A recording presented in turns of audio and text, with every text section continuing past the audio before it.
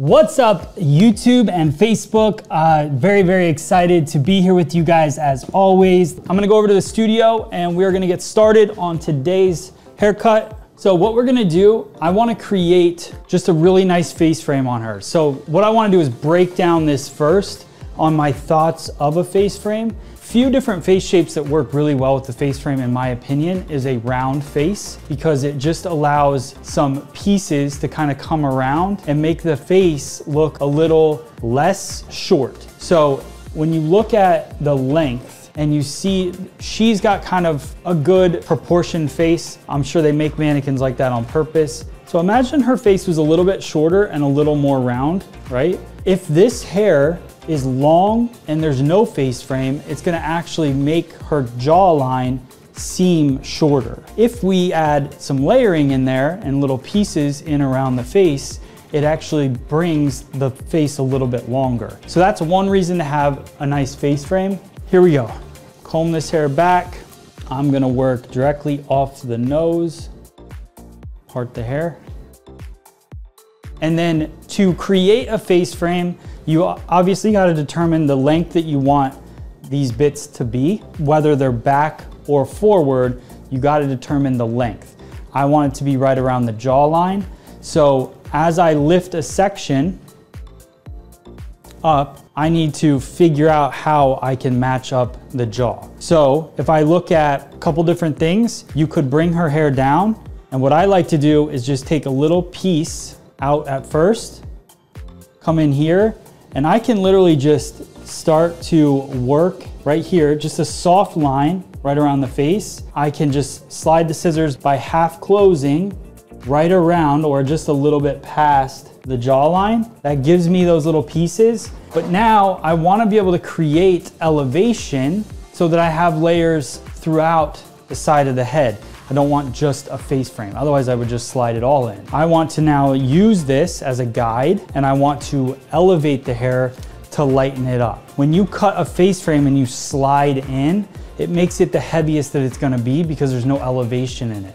If you elevate the hair, you're gonna get a lighter result. So now, how do I section through the top and go about this cut? So what we're going to do is we start in the center parting, and I'm going to find the high point of the head, which is right here, and I'm gonna pivot from there. So I'll go from here, pie shaped section, so that's section 1, section 2, section 3.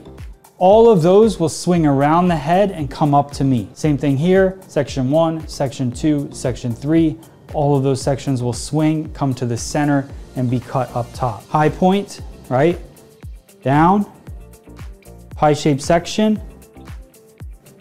This is going to swing up. I've got my guideline that I cut from before. So now I'm just gonna come in and I'm going to point cut that line. So I come up above the parting, there's my guide.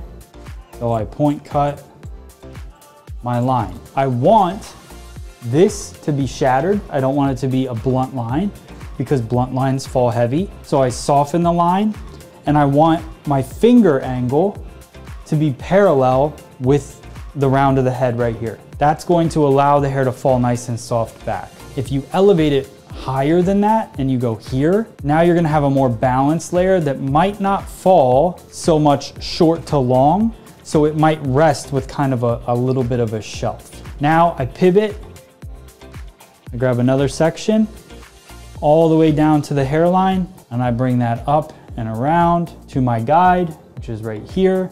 You can barely see that new hair because we're not grabbing too much. And then I take my last section, which is right behind the ear, and I comb all that up and around to the center of the head up here. Tiniest bit to cut at that point. Now what's happening when I'm pulling hair from further and further back on the head? As I go section to section, I'm stretching hair further away from my cutting point. What is it doing? It's getting longer. If it's getting longer, we're building length towards the back. So when I go to comb this face frame out, see the little layers in there, they pop through, but you don't see steps in layers because of the elevation that we held it at. Look at the difference when I go to pull this back off of her face. See how this kind of lays with a little bit higher feel to it, and the other side just has a bulkier, kind of heavier look. They're both fine. They're both nothing wrong with them. Some people like one length hair, but when you have a lot of hair or you're trying to get some of that heaviness away from your face, that is such a great technique to be able to keep it back off of your face. And look at how those pieces lay. Now, when I go to cut the opposite side, I'm gonna stay standing on the same side I was because I wanna stay consistent. So I will keep a little bit of this side for the guide, okay? And then I'm going to take from the high point, my pie-shaped section on the opposite side, bring that hair up above the forehead, pull it towards the center, see the guide through, and point cut the line. It's really important to stay with your elevation above the nose, especially if they're parting it in the middle. If they're parting it on the side, then you're gonna lift this above wherever they part. Pivot, we went here, now we're gonna go one more. Bring this hair up and over, above the nose, width the round of the head, and cut. Last bit, behind the ear, up above the nose, tiny bit to cut, brush it back. Now we got a nice lightweight face frame on both sides. And if you want to wear it forward, you could wear it forward as well. All these little pieces. I want to cut the back. You can add whatever kind of back you want to this cut, but let's just look at her silhouette here. And obviously, anytime you're gonna cut somebody's hair, you kind of want to clean up the whole thing. What I'll do is I'll separate, thinking about the FSC digital haircutting system, right? Because that's what we should be thinking about. And the sectioning, the basic sectioning from that system. I still do this haircut with that thought process in mind. So now, what are we gonna do with the back to tie it into the face frame? This to me, and where I differ from a lot of people, I think, is that I don't necessarily think that these two things have anything to do with each other. I did the face frame and the front of the hair the way that I wanted it to be, and now I'm gonna take care of the back and I'm gonna do the back the way that I want it to be. Here, I actually want, see where this weight hits right there? I want that to pop a little bit more towards the occipital bone. That doesn't mean that I'm gonna cut layers to touch right here, but it means if I cut a layer that's about this short, it'll pop it up just a little bit and give me a little extra volume. And I think that'll be a little more flattering with the shape. So what we're going to do, we've now determined where we want our vertical line to start. I'm gonna wanna cut about, let's say, 1.5 inches, 2 inches off of this length. Now I've got to determine, what do I want my horizontal line to be? Do I want to bring everything out and have a little extra weight go to the back? Probably not, because my face frame is flowing backwards. So I kind of want the weight that's in this haircut to do the same thing. So what I'm going to do is I'm gonna over direct. I'm gonna split this straight down the center. And I'm gonna over direct this side up and over, and I'm gonna over direct this side up and over. What that's going to do for me is bring all of the weight. If I take this side and I bring it up here and cut it up here, so let's say I stand now in front of the head, I come up here. I know I wanna take about 2 inches off of the length. I'm not worried about the hair underneath the occipital bone. It's not even gonna reach up here to where I'm cutting. So I come up here, and now I'm going to go 2 inches and point cut into it.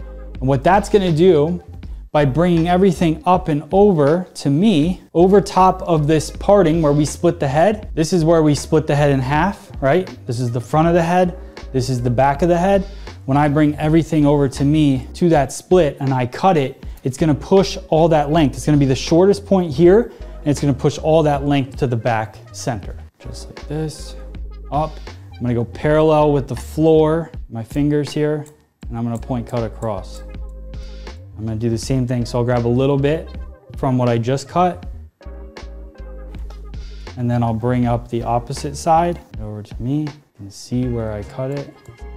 So I love this because you can see how the layers V, and they get right in here, a little bit longer towards that center. The part that we didn't cut, I can just clean that. So what I'll do is I'll let down everything in the cut, clean it all up. That's good, nice and healthy. All right, so now let's style her up. I'm gonna show you guys kind of how these layers flow through. Do a little activation.